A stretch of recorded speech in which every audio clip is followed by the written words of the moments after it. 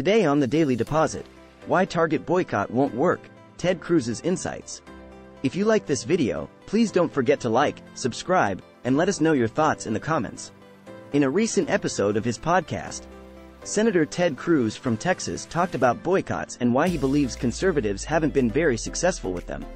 He mentioned the recent boycott against Bud Light, which had a significant impact on the company.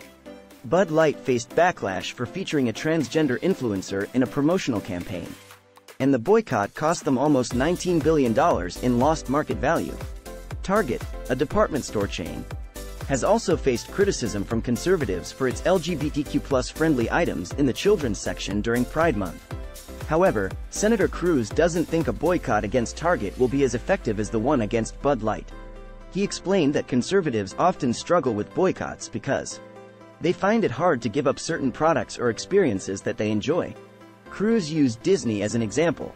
Many conservatives have been upset with Disney for their opposition to Florida's parental rights in education law, which restricted discussions of sexual orientation and gender identity in lower grades. However, Cruz pointed out that it's difficult to say no to Disney World when your kids really want to go there. Disney's movies, like Snow White, Cinderella, and Toy Story, also have a unique appeal that makes it hard for people to give them up permanently. The senator also mentioned failed boycotts against the NFL and NBA. He explained that fans love attending sports events and cheering for their teams, so the boycotts didn't last long. The Bud Light boycott was easier because it was simple to switch to another beer brand like Coors Light.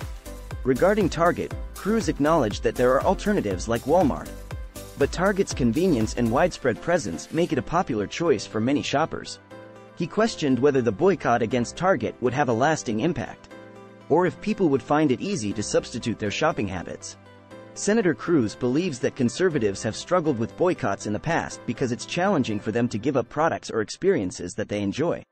He cited examples like Disney, sports events, and now Bud Light, explaining why those boycotts had varying levels of success. Only time will tell if the conservative boycott against Target will have a significant and prolonged effect.